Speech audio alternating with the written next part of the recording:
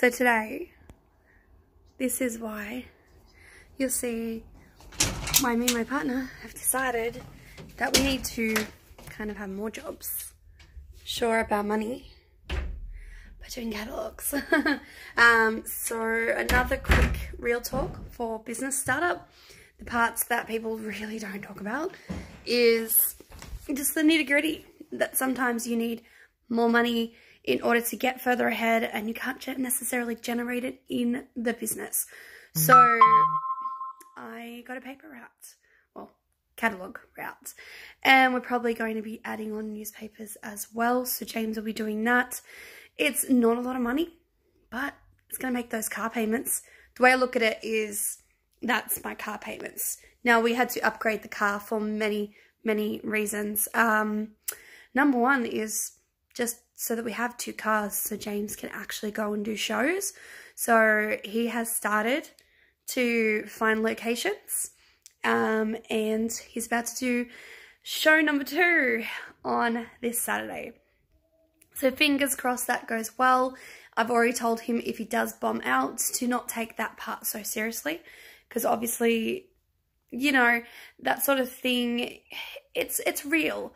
Now, expect that not every business is going to make money straight off the bat. A lot of time, you've just got to get out there, get the awareness, get people interested. We do cosplay as a business, so, you know, not a lot of people know what that is. And it's only a small culture, small nerd culture. So instead of just trying to tackle just the online areas where kind of have to do postage, which kind of limits how much we can offer our products for, we yeah, so he he has basically a marquee, a table, and his product. That's pretty much, oh, and a cash box. So that's the bare minimum, and a receipt box. So next time I do these videos going forward, at some point, as you can tell, not everything happens so quickly. Don't stress.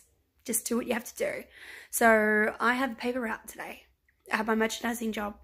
I also have my brand ambassadoring job. So I have 3 jobs right now.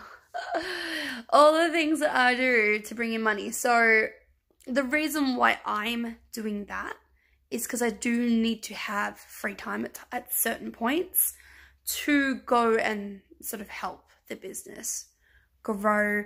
My taking action has been an issue, so by forcing myself to do 3 jobs, I'm hoping to find that friction point where I stress out so much and get frustrated so much that I'll smash out product.